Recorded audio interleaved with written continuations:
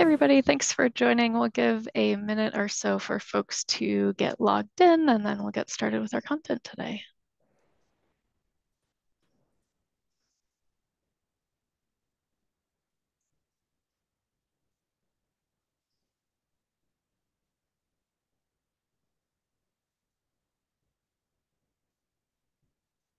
All right, I think we'll go ahead and get started. I see a number of folks have already joined, so we'll go ahead and get started today. I'm Jenny Sumner with the National Renewable Energy Lab.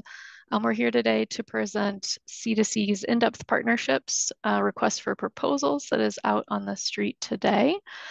We'll hear from Kevin Lynn at the Department of Energy to kick us off. Then I will cover some of the meat and bones to the RFP solicitation, and we'll also hear from Jeff Soltesz at NREL, who works in our procurement team.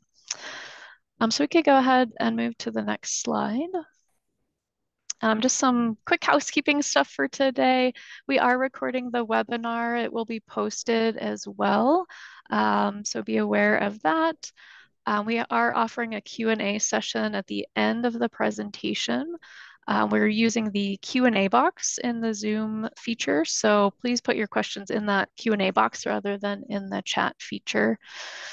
If you are experiencing any technical issues, please check your audio settings, but also just chat us if you're having a persistent technical issue and can't figure it out. Happy to help you guys out. And with that, I will turn over to Kevin Lynn to do just a quick interview, if you want to move to the next slide, about C2C and get us started today. Again, my name is Kevin Lynn, and I work at the Department of Energy, and I lead the Clean Energy to Communities program from the department. So I want to thank everybody for being here. At the highest level, many people think of the Department of Energy of thinking sort of setting national goals and thinking from the top down. And one of the things that really excites me about Clean Energy to Communities is it's really a bottoms-up approach. This is probably one of our more exciting, in my opinion, one of our more exciting community place-based programs. It's been a year and a half since the Secretary kicked this off in January at the U.S. Conference of Mayors. And since then, we've served hundreds of different communities through our variety of different project offerings. But I think this is one of our sort of really important key project offerings as part of our programs, where we really work directly with you, the communities, and you provide the strong direction to us, department, and to the national labs about what you want to do for setting your goals for your communities over the next several years. We also have programs and cohorts and expert match, or things that you might want to be looking at on our website as well, or on the NREL website as well. But again, I just really want to thank you. This is our second round, and the first round has been very exciting, and we're really looking forward to doing this again with you. And so with that, I'll turn it back over to Jenny. Thanks, Jenny. Yep, thanks, Kevin. Yeah, so we're super excited to be going into this really second year of implementation with C2C. Some of the stuff we have done in the first year has really focused on this intersection of different sectors. So not just looking at solar or not just looking at mobility challenges, but the relationships between those sectors, which I think is really exciting. We can move on to the next slide. I wanted to just tee up 3 different program offers that Clean Energy to Communities has. For this webinar, we will focus on in-depth partnerships, but just want to make sure everybody is aware that there are 3 different program offerings within C2C, and there are opportunities to participate in all 3 right now. Focus of today is on in-depth partnerships. So these are multi-year arrangements between a community team and a national lab team. And our community team has to consist of a local government, community-based organization, and electric utility. We'll talk more about that, but that team works with a pairing of national lab staff to do lots of things, ranging from modeling and analysis to things like hardware in the loop testing. This opportunity is open now. That's why we're having this webinar, and our end date is June 14th. Also want to let folks know about peer learning cohorts. So these are shorter term engagements.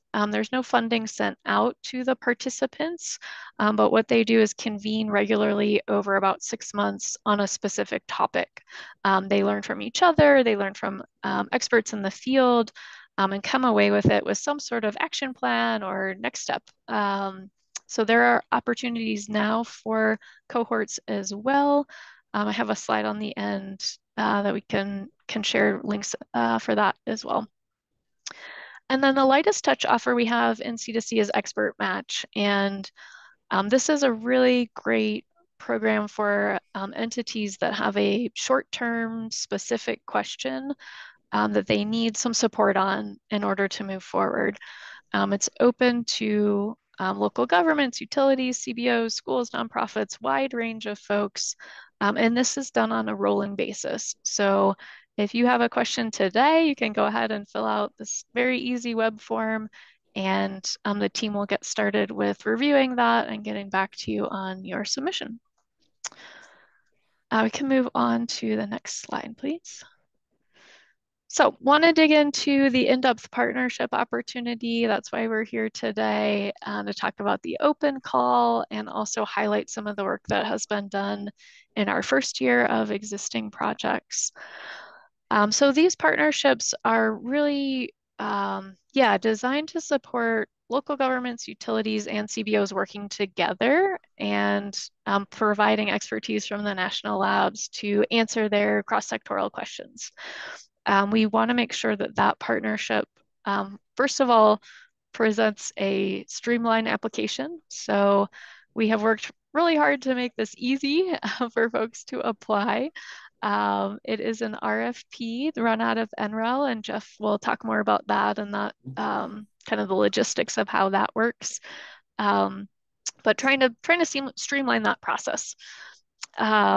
When you participate in a partnership, you get a dedicated national laboratory contact. So we have one person who is the go-between between the lab team and the community team. There is up to $500,000 in subcontractor funding available to the community team. And the RFP will ask the submitters to specify how they would use that funding and how it would help the community team achieve their goals. We also provide support on facilitation and community engagement. And then the largest piece of the project is really that technical support from the DOE National Laboratory Complex. So in addition to NREL providing support, we have 4 other national labs. We have Argonne National Lab, Oak Ridge, Pacific Northwest National Lab, and Lawrence Berkeley National Lab that can all work together to provide assistance based on our unique capabilities and skills. Some other sort of high-level stuff, timeline, the proposals are due June 14th. We do require that applicant team to have a minimum of a local government, their electric utility, and a community-based organization. And then we do select through that competitive RFP process, which you'll hear more about at the end. We can move on to the next slide, please. So I wanted to highlight our first round of partnerships, which are active now, to give a sense of, what types of work could be covered under an in-depth partnership with C2C. This is our first set of 6, and you'll see that they are communities that vary geographically and they also vary in size. So ranging from very small Sitka, Alaska, or even Molokai, Hawaii, all the way up through Chicago and Delaware Valley, which is the Philadelphia region. The little icons here represents the sectors that are being addressed in those projects. But this also is very much based on, what the needs were that these teams identified in their proposals. So for example, in Molokai, Hawaii, the team on the technical side is really focused on doing some modeling of the island grid there and validating specific renewable energy project designs to make sure they meet the resilience goals of that community, they also work within the requirements that the utility has for those projects. Another example is in Chicago. The primary entity that we're working with there is the Metropolitan Planning Organization. That organization has a goal for net zero transportation emissions. And so there are a lot of interesting questions around, as the transportation system decarbonizes, what impact will that have on the utilities distribution grid? And how can some of those planning activities be done together? So just wanted to provide two quick examples. We can move on to the next slide, and wanted to highlight just one capability that's available for folks who are applying. This capability is called the Advanced Research on Integrated Energy Systems, or ARES platform. The way I like to think about it is that it gives us, as researchers, a way to validate energy solutions before they are deployed. And it can do that by using a lot of data from real communities and creating this green virtual community or a virtual representation of that community. And then we can take physical assets that exist at NREL, but also at other national labs, and basically plug them into that virtual community, see how they will operate, test different solutions, and things like that. So really cool way to envision energy futures and make sure they will work before equipment is purchased or any of those steps are done. We did note here that, yeah, this capability won an R&D 100 award. That may not mean a lot to most people on this call, but it's sort of the Oscars of innovation for researchers in the energy space. So I'm super excited that this capability has been recognized in that way, and I think just highlights the innovation that it brings to support communities. Next slide, please. I have a couple slides just highlighting a specific use case for this work. NREL worked with Fairbanks, Alaska, and the utility there before we launched C2C. And the Fairbanks case really has some unique context. It was really interesting for the team to dig into and to support GVEA, which is the Golden Valley Electric Association up there. So up in Fairbanks, they have a situation where they are planning to retire about 50 megawatts of coal. They think that they want to replace it with 90 megawatts of wind and some battery storage. Their concerns are around summer load being, about 100 megawatts and winter load at almost 200 megawatts. They are transitioning to a more inverter-based resource grid, and they have a strong reliance on the intertie. So between GVEA up in the north in this map, down below to the central area. So they have a lot of unique kind of circumstances, and worked with NREL to basically figure out how would this transition work. So we can move on to the next slide.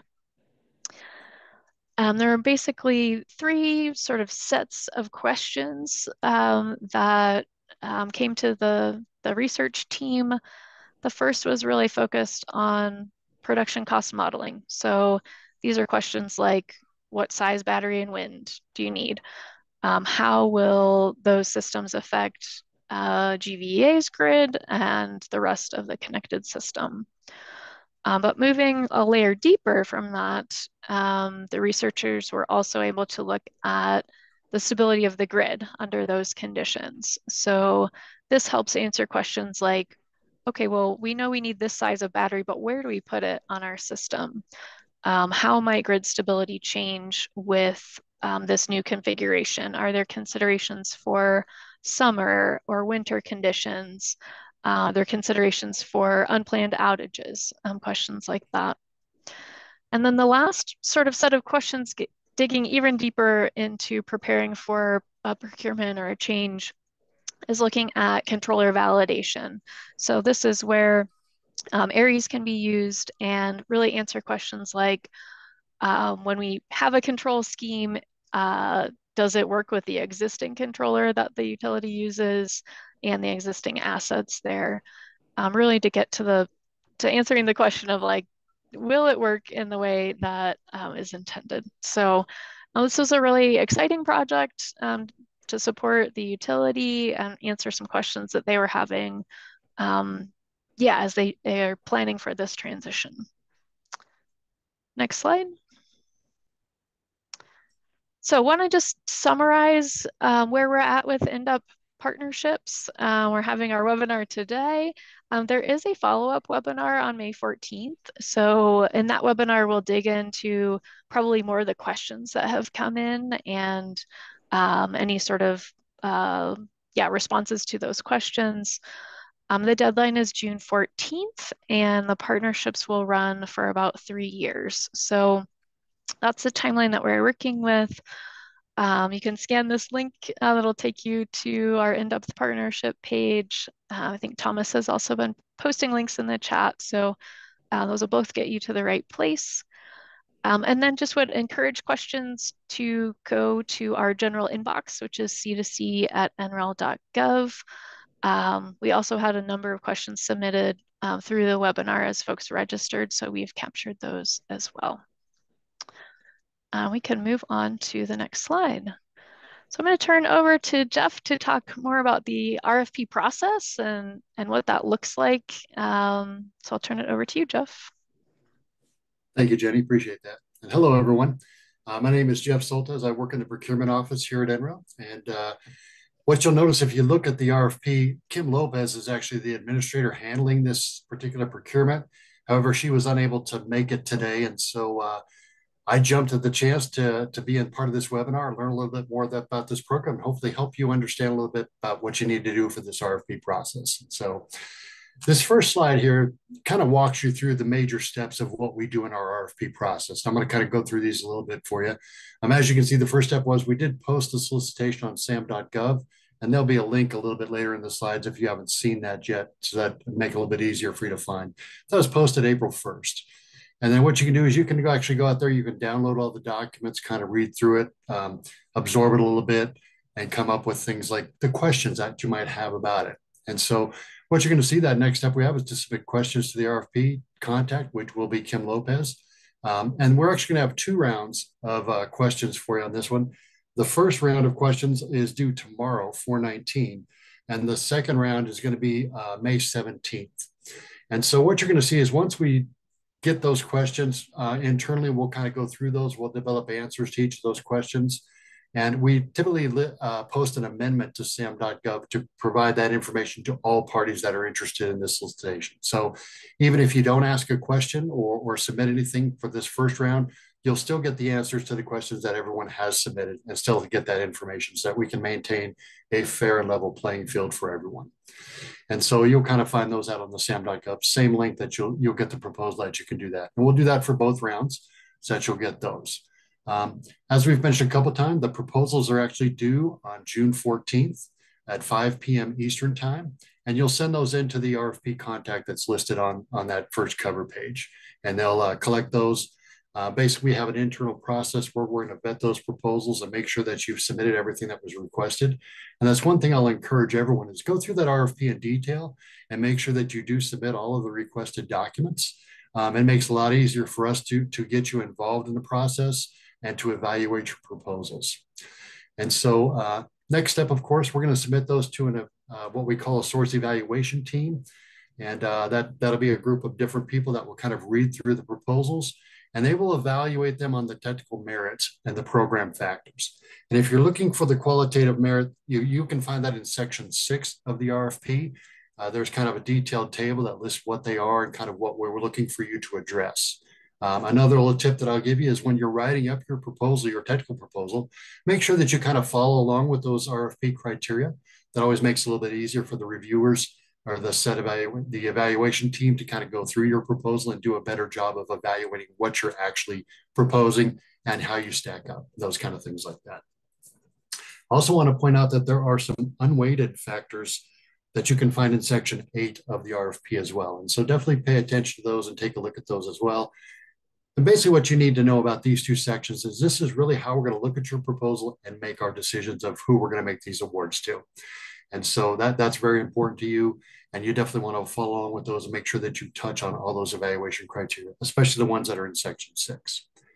Once we've gone through that internal process and we've come up with our selections, we will make announcements to those people that were selected.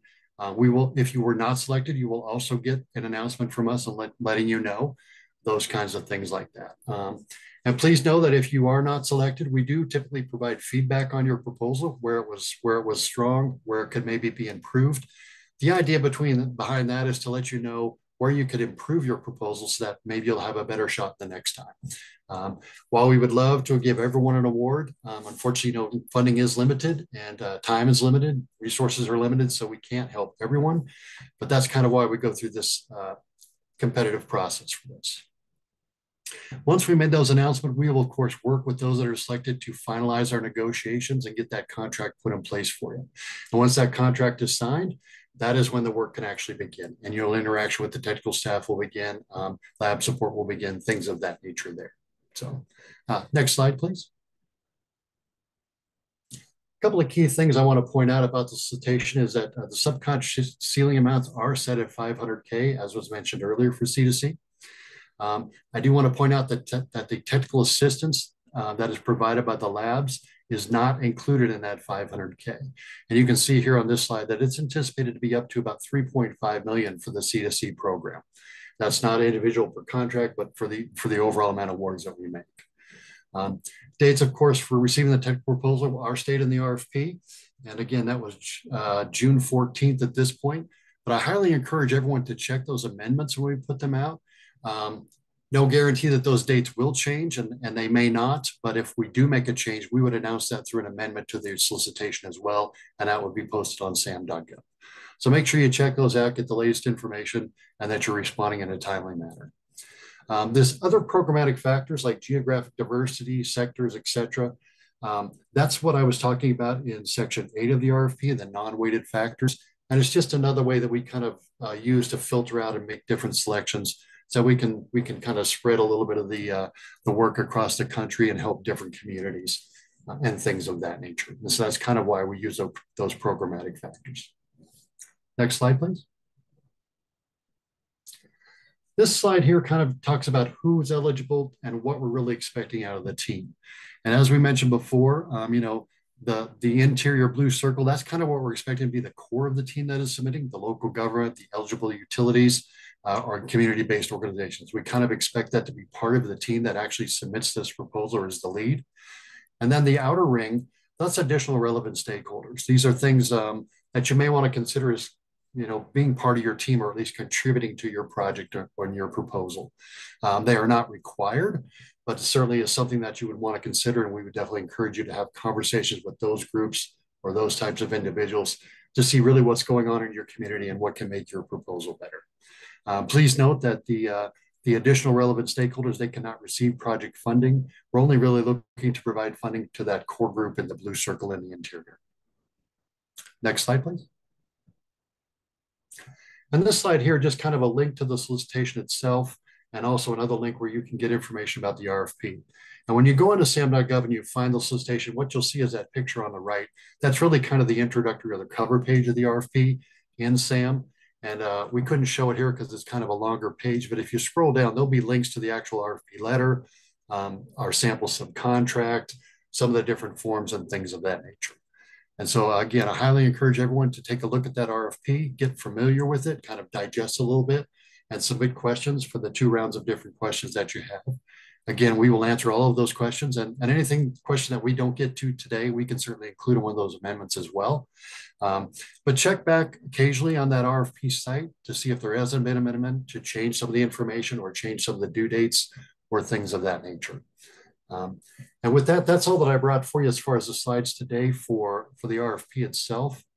I'll still be on the line. I'll be glad to help with any questions that come up in the Q&A.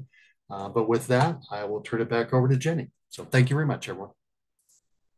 Thank you. Thank you so much.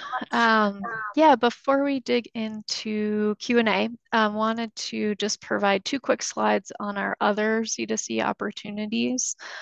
So I mentioned these briefly at the beginning, but the first other opportunity is peer learning cohorts. We have three upcoming topics. The first is on designing and enhancing energy efficiency programs for residential buildings. The second is on charting a path to municipal fleet electrification. And the third is for implementing an agrovoltaics project. So these are the next topics that are open for application right now. The application for these is a web form, and the deadline is April 30th. If folks do have questions on these, I think we probably won't get to them today, but you can submit questions to C2C at nrel.gov on cohorts, or check out the website. And then on the next slide, we have just a reminder about Expert Match. So if your organization, maybe isn't quite ready for a 2 to 3 year in-depth partnership, maybe you haven't quite figured out what specific or in-depth support you might need, would encourage you to apply to Expert Match. It is designed to be an easy application, web form, and provides 40 to 60 hours of support over a 3-month time period. There are a lot of topics that can be addressed through Expert Match, basically anything that falls in the renewable energy and energy efficiency space. So we've seen a lot of questions in the clean electricity space, buildings, mobility. We've also touched on financing issues, environmental or energy justice questions, and more. So very broad in terms of who can apply and what types of questions we can answer, but really focused on what is that immediate question that an entity might have. So with that, I think we can move on. And yeah, just as a reminder, lots of links for you guys. Lots of information is up on the web, but please do just email our inbox if there's something you can't find or have a specific question. We can use the C2C at nrel.gov for that. And with that, yeah, I think we're ready to move into Q&A. So Thomas Young from our comms team is going to help us walk through some questions. Thanks, Jenny. Yeah, and we have a lot of questions coming in, which is great. Right before we get into that, though, we do have a quick poll question we're going to bring up here. So Derek, you can go ahead and bring that one up. All right, here we go. So the poll question, it's just, do you think you're going to apply for in-depth partnerships? We're just kind of curious to get a sense from all of you. So the answers or responses there, yes, no, maybe. We'll leave that up for just a minute. It looks like responses are coming in pretty fast, which is great. Okay, and so yeah, for all those who are listening, maybe we definitely hope to answer whatever questions you might still have about this program. I should flag, as Jeff mentioned, we do make amendments. There are timelines for that, so these questions can help inform that. So just keep an eye out for that. And any questions that we're unable to answer today, as Jenny mentioned earlier, there's a follow-up webinar on May 14th. I put the link to register for that in the chat. So please join us there. If any of your questions were unanswered today, we'll make sure to get to the rest of them. Okay, and it looks like responses have slowed there, but the question again, do you think you'll apply for in-depth partnerships? Yes, 32%, no, 18, maybe 49. Okay. All right, thank you for that. Okay, so we'll go ahead and start getting into these questions here. Okay, and we have a few people on hand to answer these. Let's see. So one of the first ones, just how can state governments apply or help with this program? Jenny, is that one you'd want to take, or maybe I can Jeff take that. Okay. Yeah, I can take that. Jeff, please correct me if I get anything wrong. But yeah, states are not part of the core team that would receive funding under this opportunity. But that said, we have engaged with some states who would like to support their utilities and local governments and CBOs kind of coming together for a proposal. So a couple states have offered through their energy office or another agency to sort of help support on writing an application or bringing people together who might want to apply. So we've seen that as a role. Also, just promoting it to your organizations within your state is always helpful. Um, but yeah, we don't see the state as being a part of that core project team. Thanks, Jenny. While we have you here, I have another question. Looks like you can answer. So looking at the National Renewable Energy Labs Energy Transitions Initiative Partnership Program, that's known as ETIP, they're looking at this for an island community in the Chesapeake Bay. Can you speak to how this program, how the C2C's in-depth partnerships would interface with that program?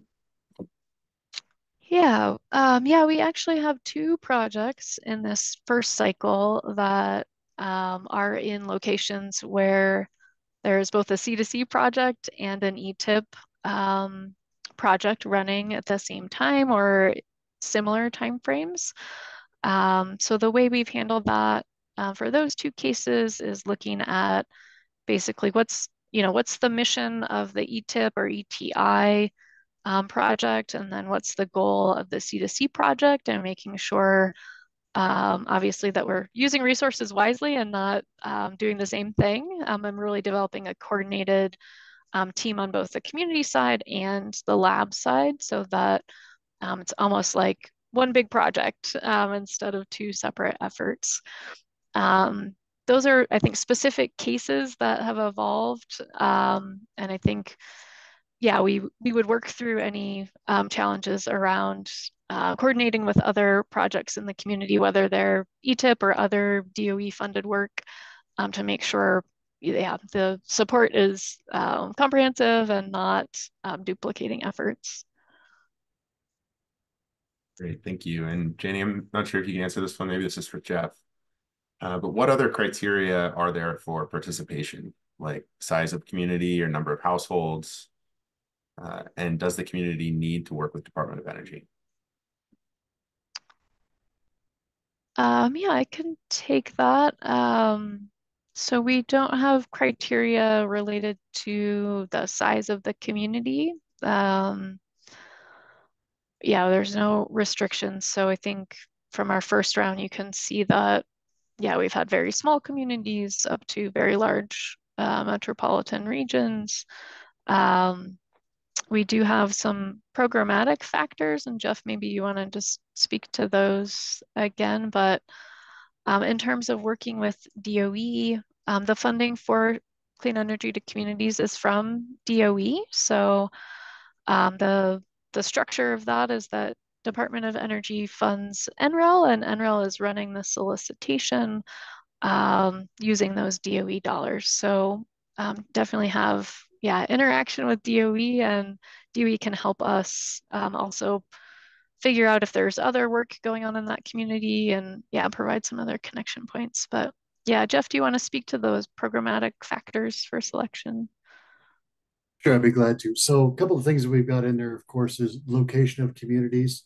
Um, One thing we don't want to do is like end up funding two or three projects in one city or one tight knit area. We do want to spread this out a little bit so we can have a little bit bigger impact across the country. Another one that was listed there is diverse range of communities. So, we don't want to just work in large cities. We don't want to just work in small communities. We kind of want to figure out what works in all different sizes, things of that nature. So that's one of the reasons why you don't really see a limit on the size of your community or a number of households, things of that nature. Because a solution that works for Chicago might not really be realistic for a small town or something of that nature. And the reverse is true as well. Technology balance is another one that's listed.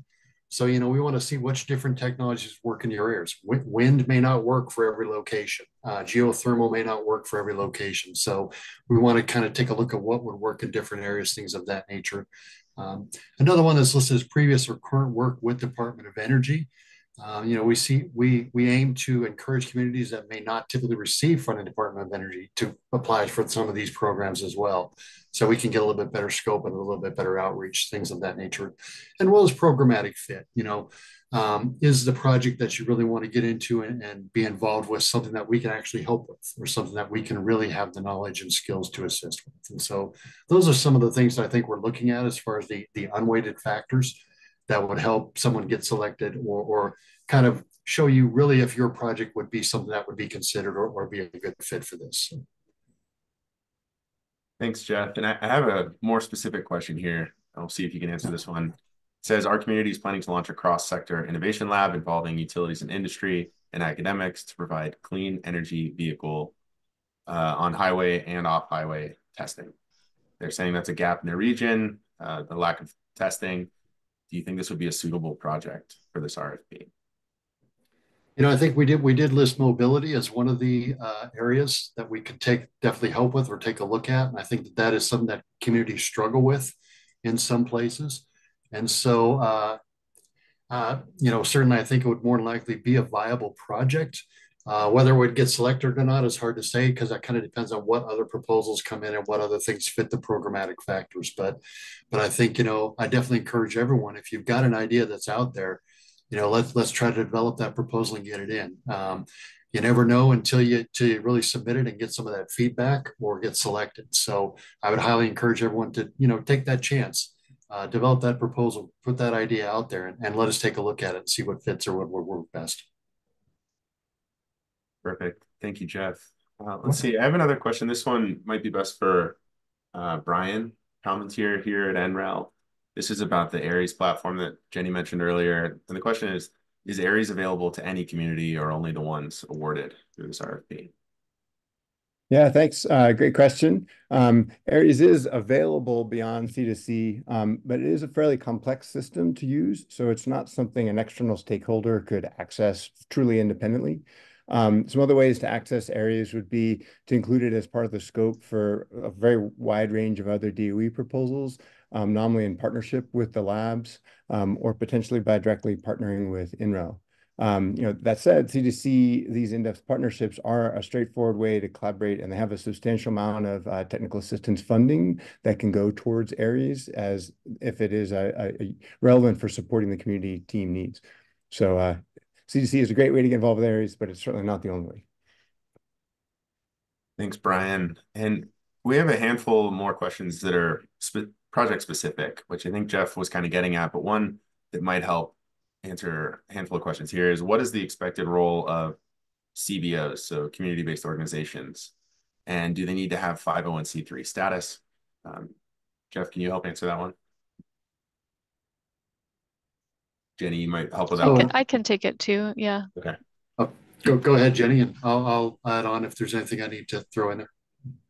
Yeah, so we wanted to make sure that community-based organizations are incorporated into the project team because of their direct connection to stakeholders in the community, whether that's residential populations or just other organizations within the local community. We don't have a requirement that they be a C3 organization, but we do basically, look to the applicant to describe how they qualify as a community-based organization. What does that engagement look like? Things like that. For the current set of 6 projects, the community-based organizations often do things like convening stakeholders, working with the utility and the local government to help understand what the community's vision looks like and what the specific questions are that the lab team can be responsive to. But Jeff, anything I missed there? Or, yeah, clarifications. No, I think that's a good answer, Jenny. And a couple of things that I would maybe add in there is part of it depends on what role the community-based organization is going to take. If they're going to be the lead on the proposal or in the contract, we probably want something that's a little bit more of a formal business organization, not necessarily that it has to be a 501c3, but we would probably want to see something that's a little bit more established and has a track record. A couple of things we need to look at: procurement is responsibility of the organization, different things of that nature. So we would want to see some type of at least establishment with that organization. But I agree with you. I'd see the community-based organizations as kind of the voice of the people that live in that community. And they kind of are a little bit closer, maybe can bring up what those people are really struggling with or what they really need to make their community better. Thanks, Jeff. Okay, I have a 2-part question here related to eligibility. The first part of the question is, This community has an existing group that includes members from the city and county. There's a convening nonprofit and a utility representative. Would that be sufficient evidence of participation from all of these, or do they need specific letters of intent or something similar from each entity? And then the follow-up question there is, what is the definition of eligible utility? I'm happy to repeat that, but Jenny, Jeff, either of you want to take that one? I can certainly touch on a little bit of it. We do mention in the RFP that letters of support or letters of intent, those are kind of encouraged. We kind of want to know that you have the backing of the main players in your community. And by the way, those do not count against your page count for your technical proposal. They're kind of included as just with the resumes and things of that nature. And so certainly having that, it kind of lends a little bit more credence to your proposal, and just to show that there is a little bit more serious backing or support for what this program or what this project that you're proposing would do. So, Jenny, anything you would add to that? No, I think you covered it. Great. Okay, I have another question on here asking if we can better explain what the subcontractor budget can be used for. I can certainly take that one. What you're going to kind of see there is, I think the idea from what I've seen in this RFP is we really want to pay more for like time or labor for the organizations to really come up with this plan, do community outreach, work back and forth between the entities and with the labs to really develop this plan or how they want to go about implementing this project. So anything that involved in that labor or to support those individuals' time to go out and do those activities. Certainly there can be some material supplies, a website, those kind of things like that to get that message out, to help coordinate different things. We can certainly support that with the funding as well. So certainly anything in that type of an area, we can certainly do that. The one thing that I can tell you that we really cannot use the government funds for is equipment. What you'll kind of see is that if we use taxpayer funds towards equipment, it becomes government property. We would have to get it back at the end of the project. And I think most entities, they want to keep that equipment after going forward with this. And so that is kind of one restriction we have. But anything as far as the labor to help, get this program out there, to develop the plan, work through the plan and the details of that, to work with the different labs to get that support, certainly willing to support those types of activities. And again, any type of outreach materials or materials needed to help coordinate community events to figure out what they need to do or things of that nature would certainly be open. Thanks, Jeff. I have another one here. Would the exploration of the feasibility of a transition to development for microgrid for municipality be something that would be pertinent here? Follow-up is, if so, if a national lab is within the footprint of that municipality's potential microgrid, is there any conflict of interest having that lab serving as the technical advisor?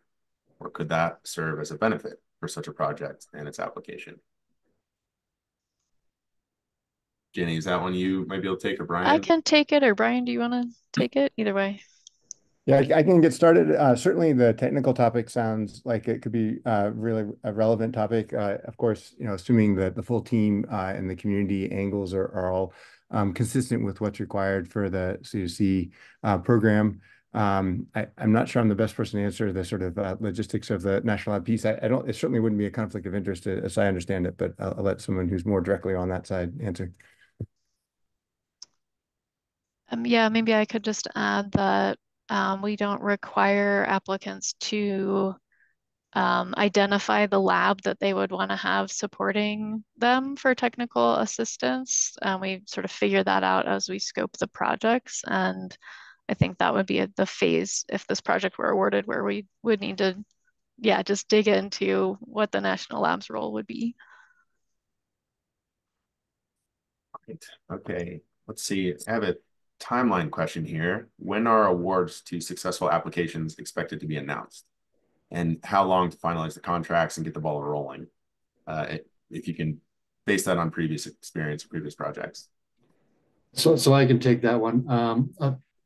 It kind of varies a little bit. It's hard to put an exact timeline on it because one of the unknowns is we don't know how many proposals that we're going to get. And the larger the number of proposals, the longer it takes for the source evaluation team to get through those. And I'm sure everyone understands that you want us to do or give adequate time to each proposal to really consider it, dig into it a little bit, and do a good job of evaluating really what is being offered in that proposal. So that's one thing that kind of can extend the timeline a little bit, is just the sheer number that we have to go through, the volume. Another thing that kind of extends the timeline is if there are any exceptions taken to the terms and conditions that we typically apply to a contract. So certainly, working through that process, it can take a little more time as well. It also really depends on who is leading the program team. Working with your municipality, there are usually some different things that come into play there, whether they need to go to a city council or some type of a government board to get things approved. Those typically take a little bit longer than, say, with a utility or a community business organization, that type of a thing like that. One thing I'll tell you is that typically what we try to strive for is, once we have a selection, we've got announcements out there, we try to get contracts in place within 30 days, 30 to 45 days is typically what you're going to see on that. But again, depending upon how many proposals we have to go through, that will extend that selection time. And the different entities that come up, or the different exceptions to terms and conditions, can certainly extend that 30 to 45 days a little bit longer. But in general, we get most of these in place within 90 days in most cases. But there are some exceptions that do take a little bit longer. Thanks, Jeff. I have a few questions here about eligibility and working with utilities. This first one here is, can a community organization partner with two different municipalities or utility groups on two different applications? So yeah, one community organization, two applications, two different utilities. I was going to say, I didn't see anything in the RFP that limited to just one proposal per organization. And we have done that in the past. I think that we would want to see those to be like separate projects, or separate really ideas maybe. And you would define those each independently in the proposals that you submitted. But I don't see any reason why you couldn't do that. Great. Okay, so similar here, could multiple smaller, could multiple smaller localities apply together? I think if we're within a region, I think that would probably work out as far as how the RFP is set up. If there was quite a gap or a spread, like, I don't think like somebody in New York could partner with somebody in California unless they were, very similar and had very similar geographic tendencies or characteristics, things of that nature, where the same solutions would work in both. But I'd kind of kick that over to anyone on the technical team to see what they thought about that as far as being a feasible option as well. Yeah, I think that's right. We have envisioned this community team as being very place specific. So the local government working with the utility that serves that local government, and community-based organizations in that utility service territory. But I think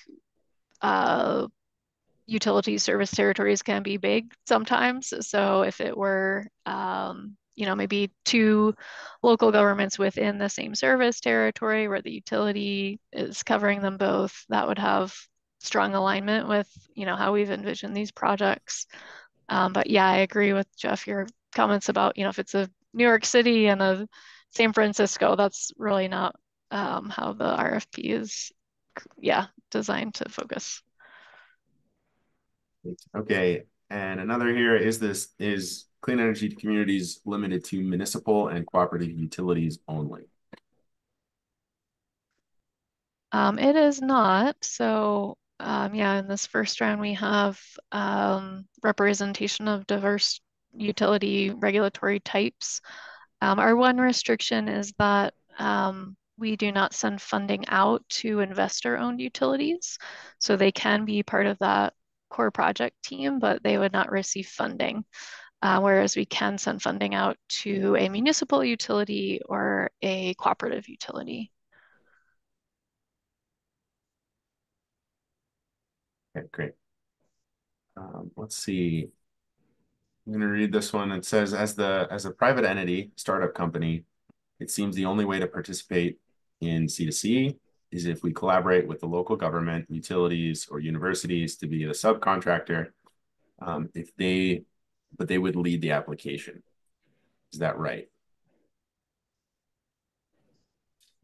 So based on Jeff? Yeah. I was going to say based on what I saw in the RFP, we're looking for those three members to be the core team. And so as a private entity, that really wasn't listed as somebody that would lead that proposal. Now, what I would suggest to those types of organizations is, get in touch with your municipality or your utility, and there's no reason why you can't be the one that actually writes that proposal or kind of comes up with the actual documents, and then you can have them kind of submit that for you. Just because you're leading a project doesn't mean you wrote up the idea, is basically what I would put out there. So there are different ways to go through that and be a member of that team and be part of it, especially if there's something you think that would work well for your community and that would be beneficial. Great. Here's a question asking for some examples of how the Department of Energy lab funds are applied in support of a project. And does this include procurement of clean energy systems? So the one thing I was talking about earlier is that we cannot spend taxpayer dollars on equipment. So the procurement of an energy system is really not kind of on the table for this particular subcontract. From what I read, this is more really coming up with the plan, the designs, those kind of things like that, for this particular type of a solicitation. And so the purchasing of the equipment probably would not be covered under this contract, but will help you. It's my understanding, Wayne, and let me know if this is a little bit off. But we are going to provide that technical expertise to figure out what would work in your community, what would be most beneficial, what would be most efficient, the way to set it up, how to integrate it, those types of things like that. Would Jenny and Brian, would you kind of agree with that? Or? Yeah, I think that's right. That it's 500 up to 500K for the community team, and at that scale, yeah, we would want to see things like staff time or labor time, stuff like that to really help let the technical team know the right direction to go in and be responsive to the questions that the community has and focusing on that piece of work. Yeah, I think you covered it well. It does seem like there's a lot of opportunity for helping support. If you look at the total budget size, there's opportunity for a significant amount of support from the lab space, but to make that support as effective as possible likely requires some funding within the community too. So I think that balance is where you can find those nice synergies. Okay, Jenny, I think this next question is for you. It asks, it says, our group is currently pursuing an EPA community change grant funding opportunity in order to develop a clean renewable energy project to benefit many of the disadvantaged communities located near the U.S.-Mexico border within Yuma, Arizona. Can we also simultaneously apply for this C2C FOA? Or is the current funding round for the specific program only intended to be applied to Alaska and other U.S. Northern and East Coast communities? Yeah, I could take that. Yeah, we are certainly not restricted to certain geographies. So anybody in the US, including territories, please do consider yourself, eligible for this opportunity. Yeah, we also don't have restrictions. If you have a proposal out somewhere else that doesn't disqualify you for this work. The piece we need to be careful about is just, if you're funded to do the same thing under two different projects, that's where we get into problems. So I think the questions we would want to focus in on for C2C are some of the stuff I covered in the intro, like what are the cross-sector questions? So maybe how does renewable energy interact with the grid and buildings and mobility in a specific location, or things like that. And as Jeff was just saying, we're not providing funding for the actual project, the renewable energy project or mobility solution, but really providing a lot of in-depth technical assistance to figure out what is that solution, how can we validate it and make sure it will work before equipment is purchased and installed. Great. Okay. One question about barriers to finding partnerships here. It says, we're a nonprofit and a big barrier to moving forward is getting the utility to speak to the community to figure out viability. Is there any help available to facilitate these discussions? Yeah, we don't have, maybe I'd take a pass at it, but Jeff would welcome your suggestions. We don't have any like formal support for creating teams or facilitating discussions. I would say sometimes questions like this do come in through expert match, and that might be a good fit to sort of answer questions like, where do I need to work with my utility on specific questions or things like that. So we can definitely do that in expert match, but for the RFP opportunity, yeah, we don't have a structure to support that creation of the team. So Jenny, you are correct on that. In an RFP situation, we actually kind of need to stay at an arm's length. Um, and really what it comes down to is we need to be fair to all parties. And so we're not really allowed to get involved with how to structure your team or helping you put that team together. Unfortunately, that has to come from the entities that are proposing. And really what it gets into is if we help one team, then we would have to help everybody that wants to propose. And that could be a really drain on our resources. And so that's why we've always kind of traditionally taken the approach of just staying out of that part of the actual solicitation process. See here, was there something else there? No. Okay. Another here. Could a school district qualify as a CBO or community based organization?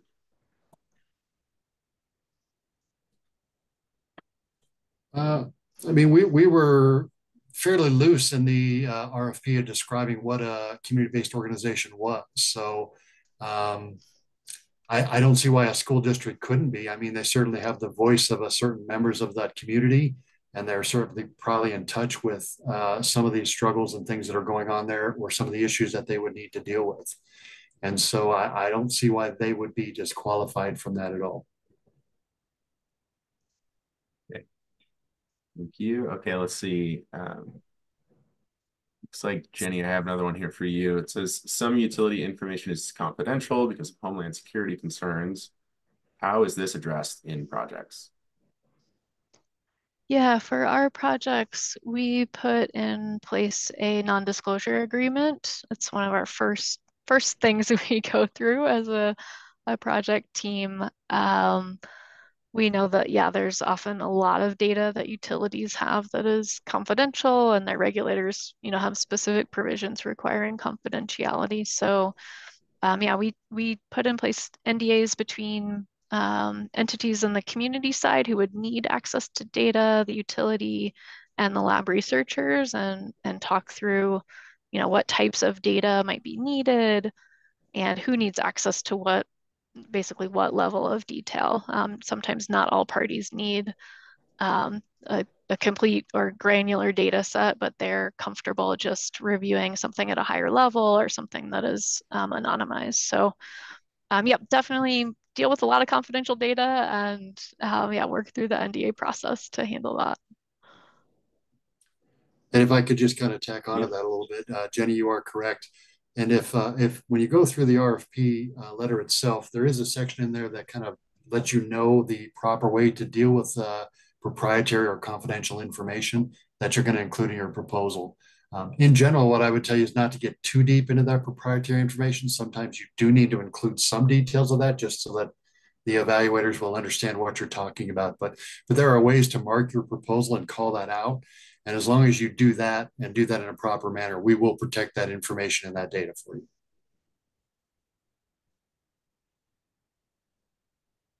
Great. Let's see. So we are just about out of time here. We have quite a few questions remaining. I think maybe, we've had a few come in just the last minute. I think, Jenny, maybe it's best now to wrap it up since we're at the end of the hour. I would refer people back to the in-depth partnerships website, so I'll put that in here. I may put a couple more resources in the chat as well, but Jenny, if there's anything you want to close with, I'll let you go ahead and do that. Yeah, no, I'll just close with I appreciate everybody tuning in today and learning about this opportunity. We're super excited to see applications come in for the next round and all the cool ideas that are probably percolating in your brains over the last hour. So We'll keep following up to answer questions, but please, yeah, send anything to the c2c@nrel.gov inbox. And yeah, I just want to thank everybody for joining today.